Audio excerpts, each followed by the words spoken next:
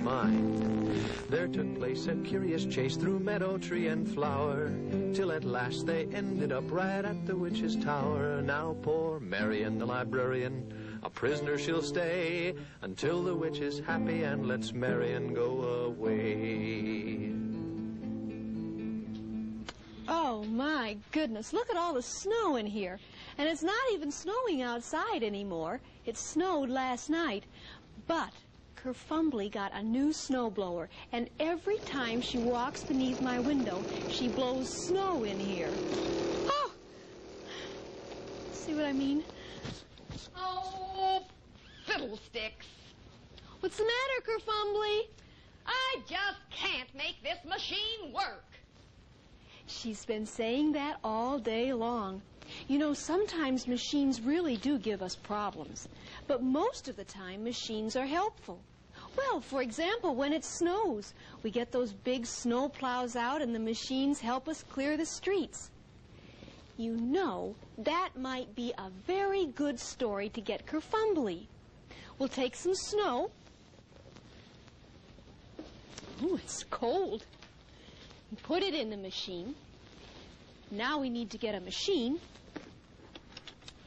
And here's the machine you see every time it snows. A big snow plow. Let's put that in there. Turn the machine on.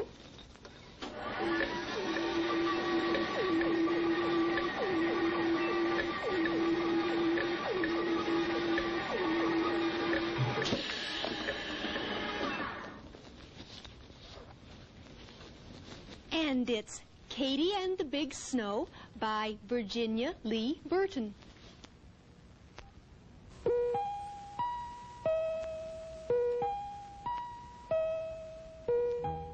Katie was a beautiful red crawler tractor.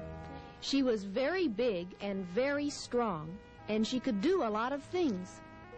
Katie had a bulldozer to push dirt around with. Katie also had a snowplow to plow snow with. Katie belonged to the Highway Department of the city of Geopolis. The Highway Department repaired the roads in the summer and kept them clear of snow in the winter, so traffic could run in and out and around the city. All summer, Katie worked on the roads with her bulldozer. Katie liked to work. The harder and tougher the job, the better she liked it. Once, when a steamroller fell in the pond, Katie pulled it out. The Highway Department was very proud of her. They used to say, "Nothing can stop her." When winter came, they put snowplows on the big trucks and changed Katie's bulldozer for her snowplow. But Katie was so big and strong, she had to stay at home because there was not enough snow for her to plow. Then early one morning it started to drizzle. The drizzle turned into rain. The rain turned into snow. By noon it was 4 inches deep.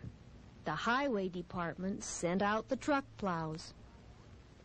By afternoon, the snow was 10 inches deep and still coming down. "Looks like a big snow," they said at the Highway Department, and they sent Katie out. A strong wind came up, and drifts began to form. 1 foot, 2 feet, 3 feet, 5 feet. The snow reached the first-story windows, the second-story windows, and then it stopped. One by one, the truck snowplows broke down. The roads were blocked. No traffic could move. The schools, the stores, the factories were closed. The railroad station and the airport were snowed in. The mail couldn't go through. The police couldn't protect the city. The telephone and power lines were down. The doctor couldn't get his patient to the hospital. The fire department was helpless. Everyone and everything was stopped except Katy. The city of Geopolis was covered with a thick blanket of snow. Then slowly and steadily, Katy started to plow out the city. "Help!" called the chief of police. "Help us to get out to protect the city." "Sure," said Katy, "follow me. With the chug, chug, chug, I'll set you free." So Katy plowed out the center of the city. "Help!" called out the postmaster. "Help us get the mail through." "Sure," said Katy, "follow me. With the chug, chug, chug, I'll set you free." So Katy plowed down to the railway station. "Help! Help!" called out the telephone company and the electric company. "The poles are down somewhere in East Geopolis." "Sure," said Katy, "follow me. With the chug, chug, chug, I'll set you free." So Katy plowed out the roads to East Geopolis. "Help!" called out the superintendent of the water department. "There's a break in the water main somewhere in North Geopolis." "Sure," said Katy, "follow me. With the chug, chug, chug, I'll set you free." And she plowed out the roads to North Geopolis. "Help! Emergency!" called out the doctor. "Help me get this patient to the hospital way out in West Geopolis." "Sure," said Katy, "follow me. With the chug, chug, chug, I'll set you free." So Katy plowed out the roads to the hospital. "Help! Help! Help!" called out the fire chief. "There's a 3-alarm fire way out in South Geopolis." "Sure," said Katy, "follow me. With the chug, chug, chug, I'll set you free." So Katy plowed out the roads to the fire in South Geopolis. On the way back, a plane signaled for help. The airport was snowed in. Katy was beginning to get a little tired, but she wouldn't stop. Not Katy. "Sure," said Katy, "follow me. With the chug, chug, chug, I'll set you free." She hurried over to the airport and plowed out the runways so the airplane could land safely. After she had plowed the airplane runway, she started home, and the police could protect the city. The mail got on the train. The telephone and electricity were on. The water department had repaired the main. The doctor had saved his patient. The fire department got through. The broken down truck plow started home. Thanks, Katy, thanks to you. Katy finished up the side streets so traffic could move in and out and around the city. Then she went home to rest. Then and only then did Katy stop.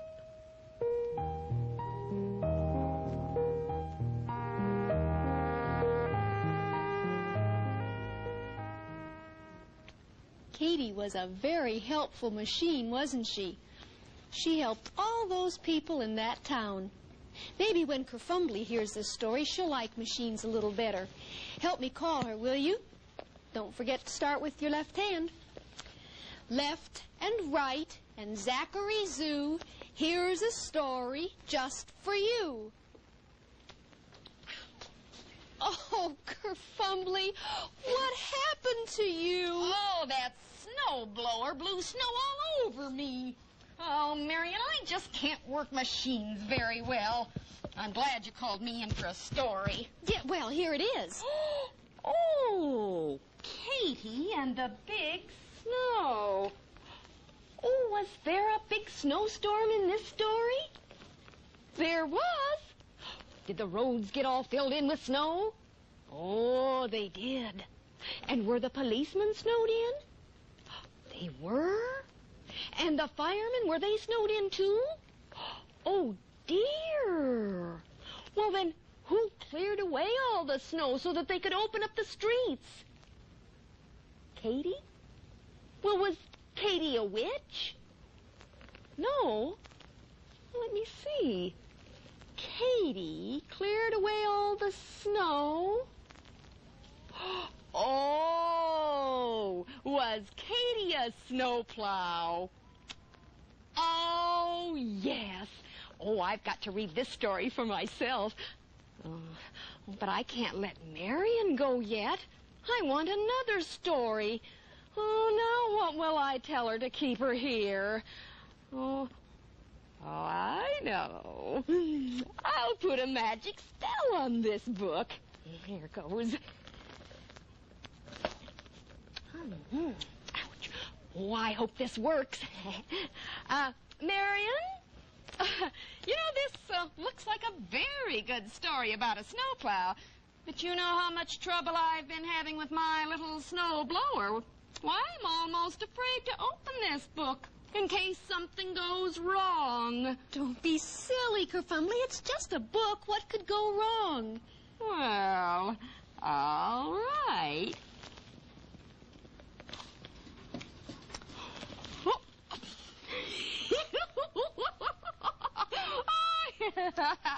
Wait, now. It didn't do that when I opened it up. Let me try, okay?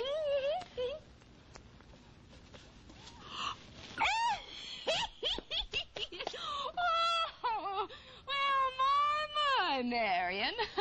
I guess you'll have to find another story for me. Oh, Kerfumbly, I was hoping you'd like that snow story. Oh, I did like the snow. In fact, let's have another snow story, but without a snow plow or other machines. Let's just have a quiet snow story. A quiet snow story. Do you think you could find one like that? Good, I'll meet you here next time. Once upon a time, a witch loved stories galore, and greedy as she was, she wanted more and more. When she saw that the librarian had stories of all kinds, she said, "I'll capture you, all your stories will be mine." There took place a curious chase through meadow, tree, and flower, till at last they ended up right at the witch's tower. Now poor Marion, the librarian, a prisoner she'll stay, until the witch is happy and lets Marion go away.